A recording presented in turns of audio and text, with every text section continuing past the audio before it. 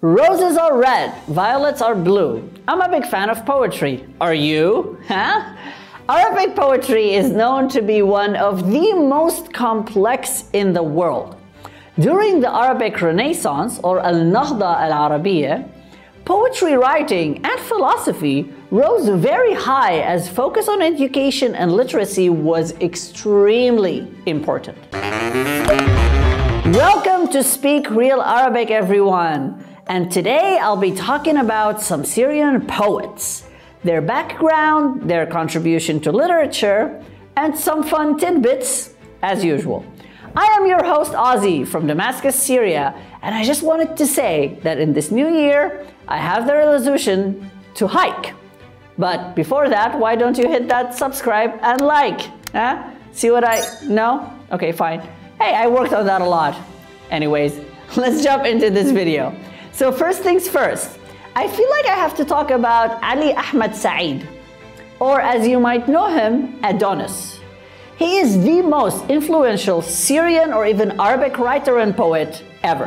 Born in 1930, he led the modernist revolution in the second half of the 20th century and has been called the T.S. Eliot of the Arab world. His multi-volume anthology of Arabic poetry, or Diwan al-Sha'r al-Arabi, has been one of the most famous poetry publications since the early 1960s. Some of his most famous publications were A Time Between the Grave and Roses, or Waqt Bayn al-Ramad wal-Ward. This Is My Name, or in Arabic, Haza Huwa Ismi, A Grave for New York, or Qabl Min Ajl New York. He was one of the very few Arabic writers to be nominated for a Nobel Prize in 2011, right after winning the Goethe Prize in that same year.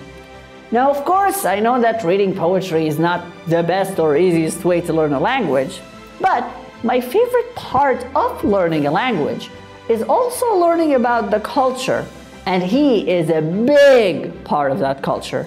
Adonis. Another writer that is a massive part of Syrian culture, of course, is Nizar al-Qabbani, which I'd say, and especially in Syria, is the most famous poet. You'll rarely meet a Syrian who have not heard of Nizar Tawfiq al-Qabbani. He was actually born in 1923, and in his early life he went to law school, then started working as a diplomat for the Syrian Foreign Ministry.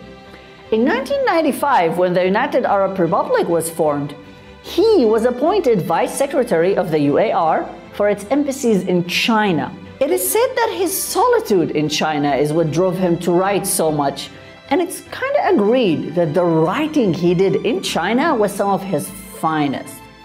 He has one of the largest collection of poems of any other Arabic, with over 30 published works.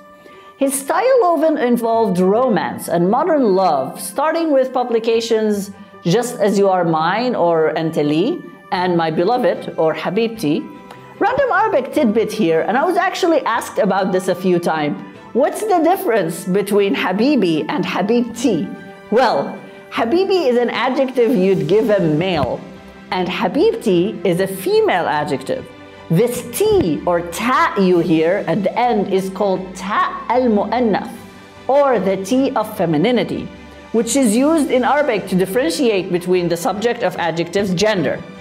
Anyways, some of Nizar Qabbani's last poem were 50 Years of Praising Women, or 50 عاما في مديح النساء. Unfortunately, he passed away in April 1998 in London. Though on 21st March 2016, Google celebrated his 93rd birthday with a Google Doodle. How fun is that? Anyways, moving on to a female poet and an extremely prominent figure in the Arabic literary world, Mariana Marrash, whose full name is Mariana bint Fathullah bint Nasrullah Marrash. Just to have some fun. She was born all the way back in 1848 in Aleppo, in Ottoman Syria at the time. In her early years, her father and mother fought to give her an education. It was considered at that time unnecessary for women to be educated, but they would not relent. She showed an interest in writing as early as 1870. She started contributing articles and poems to journals, especially Al-Jinan and Lisan al-Hal. Both were in Beirut. This was, of course, unheard of at the time. Woman writer, this was extremely rare. She is attributed as bringing the tradition of the literary salon to the Middle East. You see, one time she traveled to Europe with her husband, and she was so impressed by the idea of intellectuals meeting to discuss the issues. She opened her own intellectual salon when she returned to Aleppo. Her most notable work was Bint Fikr, or A Daughter of Thought. She unfortunately passed away in 1919, but not before leaving a massive print on the literary world. So, I guess these were some Syrian poets that I thought I'd share with you. Thank you so much for listening. Go check them out, they're fantastic. And you know, as usual, the comment section exists for you guys. Let me know what you want me to talk about. Anyways, I guess I will see you all in the next video of Speak Real Arabic. I'm your host, Ozzy. Take care.